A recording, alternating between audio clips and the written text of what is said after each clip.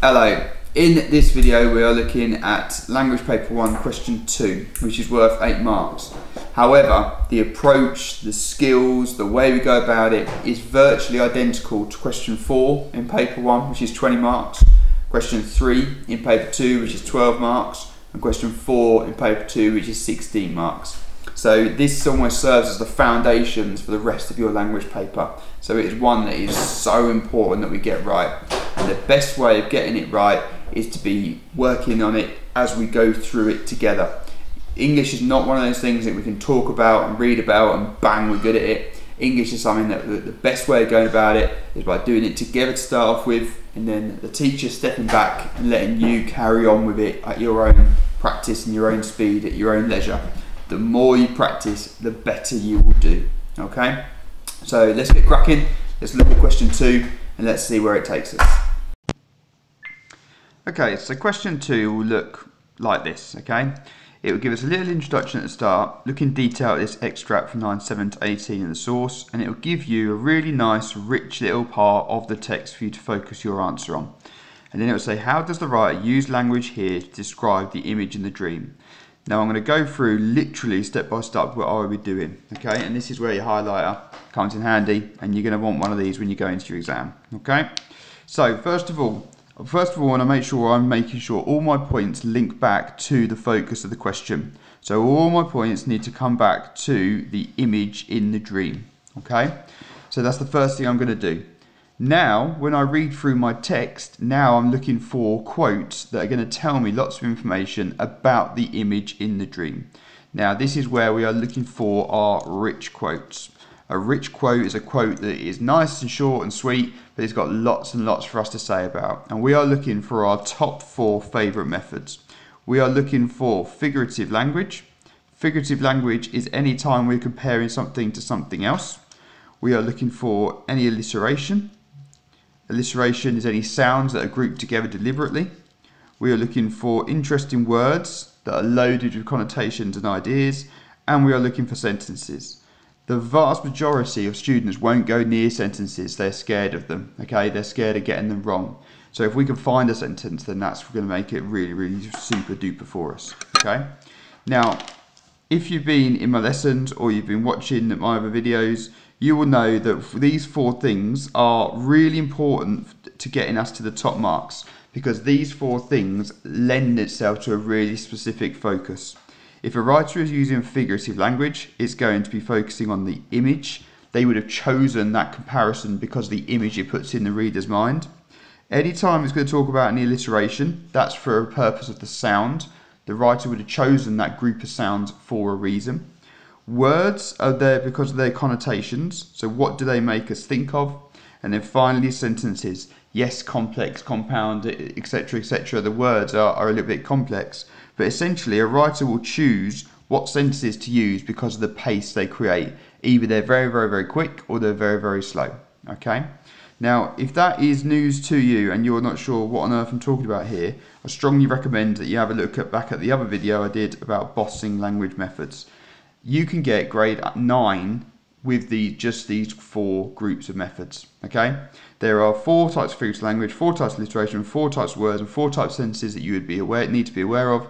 And then when you know those 16 methods, and when you know those 16 methods lead to these routes, well then you're on the dance floor, okay? So, I've highlighted the focus of my question, and now I look through my text, and I'm looking for these things. I'm not going to stress about more complicated ideas, oxymorons, juxtapositions, etc. If I know them, great, but these are my stepping stones to the top marks. Okay, these are fairly accessible to find, but really, really great in terms of stepping our analysis up to something really quite special. Okay, so I'm gonna have a look. Okay, they're like playing over the wet flowstone walls, all like pilgrims in a fable swallowed. So I'm gonna have that quote there. Because I've got my simile, like pilgrims, okay? But I've also got the image of a fable and the word choice of a fable, and then I've also got some personification of swallowed, okay? So I've got, from that one little quote there, 3 points ready to go, but I'm also going to refer to the sentence as a whole, because the examiner wants to see if I can talk about sentences, and I absolutely can, okay?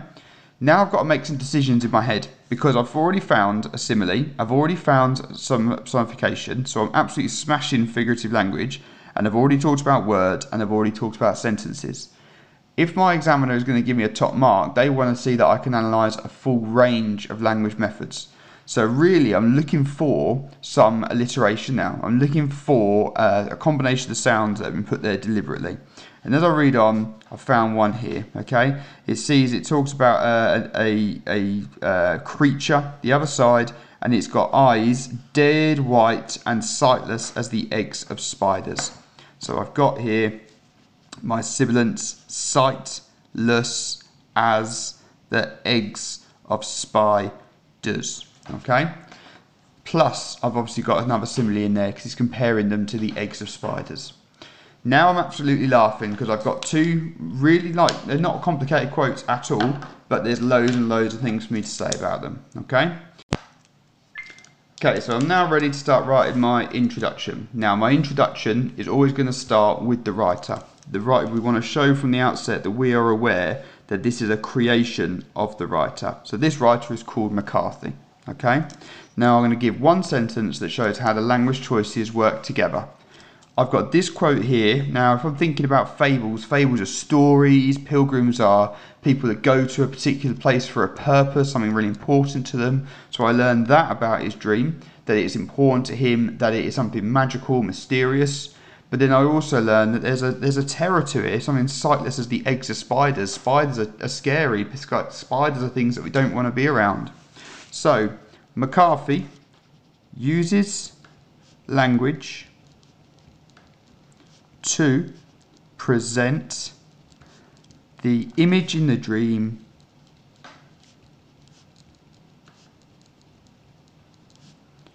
as something magical he's drawn to,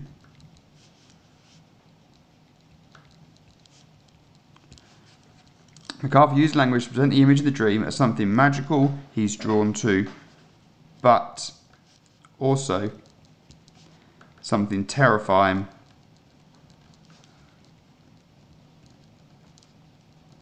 and unnerving. Okay, so there's a nice simple one-line introduction. Okay, if I think like the examiner for a moment, the examiner is going to be very happy that they know that I've got an awareness of the writer, that this is a craft of the writer. They will know that we are focusing specifically on language, and they will know that I've been able to talk about how those two language concepts bring themselves together. We are aware this is a dream that is magical, but it's also something terrifying and unnerving. Here is a student who is able to look at language not just on a single layer, oh it's really scary, but able to look at language on a deeper, more thoughtful layer. Okay? Now we come to doing our paragraphs. Okay? Now once again, the first thing we do is we always start with the writer. So again, let's get McCarthy down on there. Now the first thing that we need to be doing is we need to be giving our point. Now in our question 2s, the point, the number one thing we need to establish is the method, okay? And it doesn't need to be pretty or fancy. You don't get bonus marks for praising the writer. Oh, McCarthy skillfully combines the use of blah, blah, blah. No, nice and simple. McCarthy uses a simile. Nice and simple, okay? McCarthy uses a simile. The next thing I'm now going to do is I'm now going to include my evidence. My evidence is going to be a rich quote, okay? So let's put that in. McCarthy uses simile in the line, comma, open speech marks, like pilgrims in a fable swallowed up. Now, if we go back to our quote that we're going to use, I want to talk about the sentence as a whole, but I'm not going to talk about any of this stuff in the middle, okay? So the way I show my examiner that is I put ... So like pilgrims of the fable, swallowed up, ... The examiner knows that I've removed some of the text, and I'm just going to put the end of the text of the quote then. So like swallowed up some granitic beast. Right, massive piece of advice for you. There's a number of students that will look at that quote and think, you know what, I'm going to look really, really good if I start analysing words that other people won't have done. So I'm going to talk about granitic beast.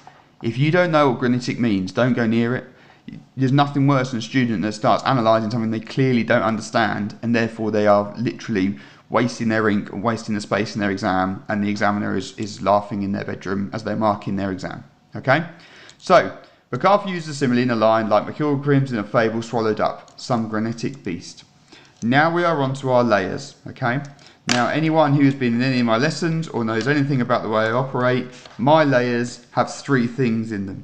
They need to have a focus, so the focus is what it is we're actually writing about. They need to have an effect, so what is the effect of that method, and then they need to link it back.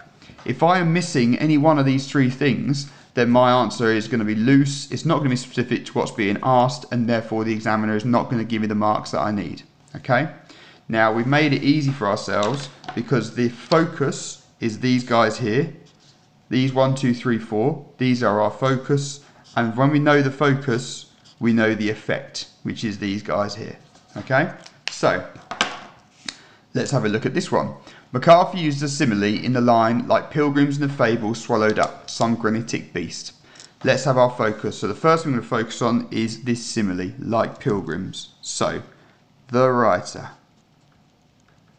uses a simile. Simile is an example of figurative language because we're comparing something to something else. So because we're talking about simile, we're focusing on the image. So, now I'm thinking in my head, what's the image that comes to mind when I think of a pilgrim? So, the writer uses simile, pilgrim, to create an image of someone following a duty that means a lot to them. Because when I think of pilgrims, I think of people travelling to the Holy Land, I think of people going to Mecca, I think of people going to Jerusalem. They go in there because it means an awful lot to them. It's a really special thing for them to be able to go to these places. Okay? So, writer uses a simile pilgrim to create an image of someone following a duty that means a lot to them. Now I link it back to my text. Therefore, this shows the dream carried a deeper, I'm going to go on to my next page now, a deeper meaning to the character, and he felt a calling to the events. So, this is where this structure is going to be really helpful for me, because the examiner wants to see things that are personal to you, that are original to you. So if you follow this focus, effect, link structure, it's going to shape your thoughts and structure your thinking to allow you to get to those really high marks. Because I've focused on the method, the writer uses simile pilgrim. I've given the effect, that creates an image of someone following a duty that means a lot to them. That's what I think, but everyone else will say something different. And now link it back to this dream. Therefore, this shows the dream carried a deeper meaning to the character, and he felt a calling to the events. One layer. I'm going to just make that super clear for you by drawing a little line in there so you can see where one layer ends. Okay, you don't need to do that in your exam. The examiner will know that. Okay. Now I'm going to go on to layer number 2. So if this is layer 1, that's a layer 1. Now let's go on to layer 2. Okay. Now I'm not finished with pilgrim yet. There's still things I can also say about pilgrims. Pilgrims have travelled an awful long way. They're tired. They're weary. So I'm going to add that in there. The simile also creates an image of someone tired and weary. So if my pilgrim is tired and weary, what does that tell me about the guy in the dream? Which reflects the physical and emotional exhaustion of the character in the dream. not hard. Focus, the simile. Effect, an image of someone tired and weary. Link it back to the dream. Shows that he's physically and emotionally exhausted. Another layer done. Okay, second layer. Now I'm done with similes. The examiner knows I can talk about similes, so now let's get on to something else. Now if I go back to my quote that I'm going to talk about, we've talked about like pilgrims, we've talked about the simile. Now let's talk about this personification, swallowed. Okay, so here we go. In addition, the writer also uses personification. Personification when we're giving something human, actions, giving non-human things human features. So the writer also uses personification when describing how the character was swallowed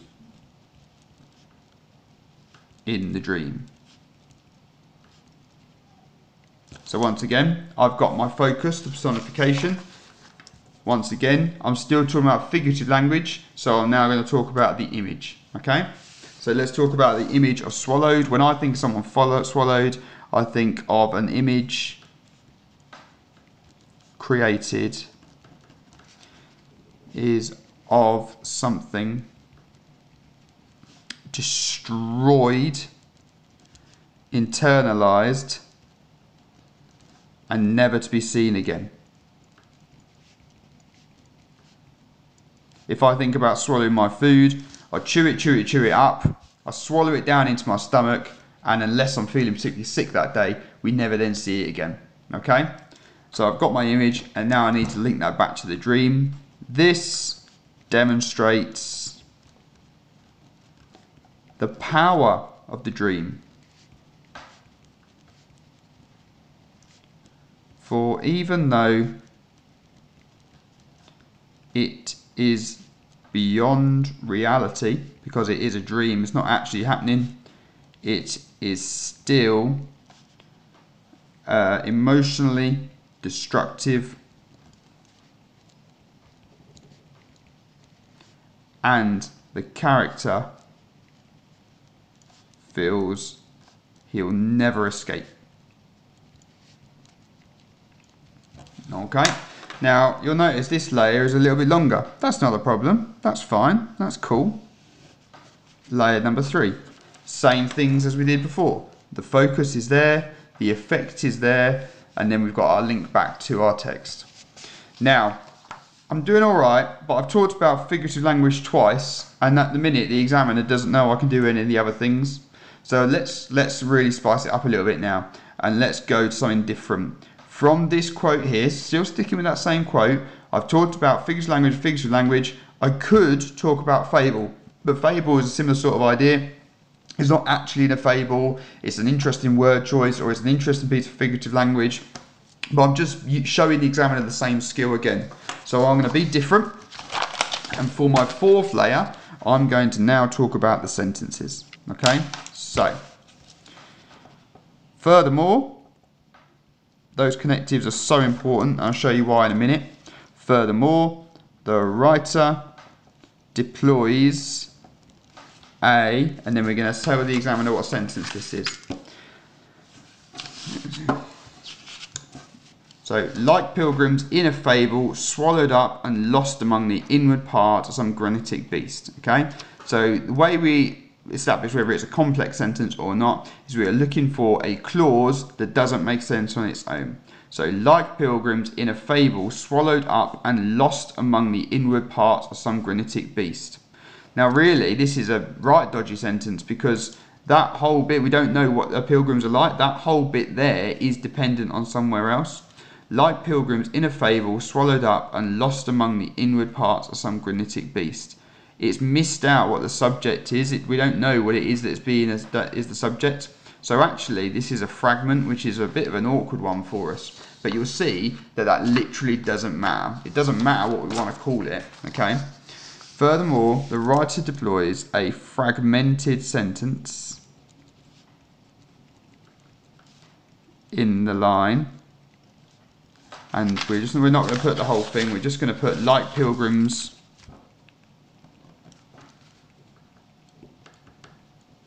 dot dot dot to the end beast. Now what we're most interested in when it comes to talk about sentences is we want to talk about the pace. It doesn't really matter so much whether it's compound, complex or minor, or whatever it is. It's about the pace that's been created. Now if we think about pace, sentences, the thing that affects the pace of sentences are the words and punctuation. Think of it as a car. Words go, that's the accelerator, but punctuation is where it slows it down. So every time there is any commas or dashes or brackets, it's slowing down the pace. If we look at this sentence here, there are none. None of that exists. Okay, so let's put that. Furthermore, write words fragmented sentence in a line like pilgrims a beast, for we never know the subject being described. So, two things we're going to say. Because we don't know what the subject is being described, and this is very unique and specific to this sentence, but I'm just going to show you how I would deal with this situation. Because we don't know what the subject is being described, well, that adds to the mystery of it. If we don't know what's going on, that reflects the mystery of the text, okay? So, like pilgrims, beast, for we never know the subject being described, reflecting the mystery and intrigue of the dream. So we did exactly the same order again. We did the focus in the sentence. The effect is we didn't know the subject being described, and so we linked it back to the text, reflecting the mystery and intrigue of the dream. Okay, so there is another layer for us. But the main thing we want to talk about, because as I say, that is unique to this sentence, that wouldn't be anywhere else, but everywhere else we would talk about the pace. The pace of this sentence is quick because of the lack of punctuation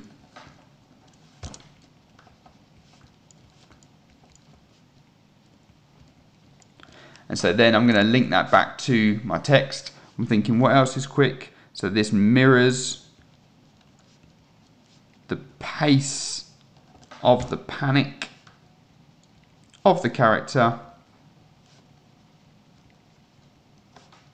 as they're overwhelmed by the ordeal. Fifth layer. Now, let's go through this again now, but looking at it as if we are the examiner. Okay, so let's get the examiner mark screen, mark scheme, and here we go. All right, so this is the question 2 mark scheme. It's from a different question, but essentially the mark scheme is exactly the same regardless of what the question is. Okay, question 2, it will be out of 8 marks, and we are looking for these top 2 areas. Okay, clear, relevant explanation, and then perceptive, detailed analysis. Okay, let's have a look at what that means. We are looking for points, language points that clearly explain the effect of the writer's choices. There's a range of relevant textual detail, and we make clear and accurate use of subject terminology. Now we know that my answer isn't completely finished yet because I need 2 paragraphs, but I've already shown the examiner so many of the skills they want to see that he makes my second paragraph nice and straightforward. So let's just pretend for a minute I've done my second paragraph, and my second paragraph is not as complicated as that, but there is a nice clear layer, and there is the same precision in the methods that I've chosen and the same precision in the analysis that I've made. Okay, let's have a look then. McCarthy uses language to put the image of the dream, something magical is drawn to, but also terrifying and unnerving. So the examiner is happy this is a student that can bring their language choices together. The examiner is happy that we're aware that this is the examiner, this is the writer and the craft of the writer. They can identify methods. They can identify relevant evidence. They can be specific. Remember this bit here. Clearly, explains clearly the effect of writer's choice of language. Well, they're clearly explaining the effect of the simile there. They're clearly explaining how it relates back to the dream. Oh, hang on. this student has now gone and made a second point about that same method. Love that. So we're still talking about the simile, but we're actually making a different interpretation and again linking it back to the dream. Now the student is able to offer a range of methods because now they're talking about personification. Again, they're talking about it effectively with the image that's been created, and again, they're linking it back to the text so it's specific and detailed. Hang about. This student is also talking about sentences. I've marked many exams. Not many talk about sentences. And look, they've done it really well because there's the evidence there from the sentence, there's the effect of it, and they link it back. Hold on, they've layered up their ideas about the sentence. That's fantastic. Again, they're talking about the effect. Again, they're talking about what it's doing, and then again, they link it back to the text. So if I look back at my mark scheme, is it clearly explaining the effect of right choice language? 100%. If I've got my second paragraph, have I got a range of textual detail? Yes, but I've also, from that one quote, I've got 5 different layers of things to say. So I've got a whole range of textual detail, and I've got clear and accurate use of subject terminology. I talk about fragments, talk about similes, I talk about personification, and I offer a variety of different ways to analyse them. Now, those layers come into their own when we come to our top one, okay? Anyone can get into that top level 4 if they use layers. You don't need to be Shakespeare to get into your level 4, okay? Because let's have a look at it. Analyse the effects, so shows perceptive and detailed understanding. Perceptive means it's unique and personal to you. Well, if you follow your focus, effect, link structure, you're going to be making points that are unique to you, that are going to be original to yourself. You're not just regurgitating what the obvious thing that everyone else would have said, oh, spiders are scary. If you follow my process and my system, you'll be making points that are unique and personal to you. Detailed obviously means that it goes further. It's not just the obvious, it's not just the simple, but they go further in their analysis, okay? Our paragraph that we've just written, you cannot argue, does not go into detail, doesn't argue that it goes to its furthest points, okay? So, you could argue as an examiner, does this person perceptively with detail analyse the effect of right choice of language? Well, 5 layers have been given about one quote, so yes. Have we got a range of judicious textual detail? Again, if I did my second paragraph, that second quote would be enough, and if I picked it apart to that same extent, that would be enough. And then make sophisticated, accurate use of subject terminology. The far more significant thing is what you do with the subject terminology and the precision and the quality of the interpretations, okay? And that's come right from the top of AQA. They are the quotes, the techniques are a springboard to the quality of your interpretations. Perhaps there isn't the most sophisticated language terminology here, but this analysis is perceptive and it is detailed, and the examiner has to credit what they see. So if they've got this in spades, then it doesn't matter about the other 2, you get into this top band, okay? Layers and layers and layers are your most effective way of getting into your top of your mark scheme, okay?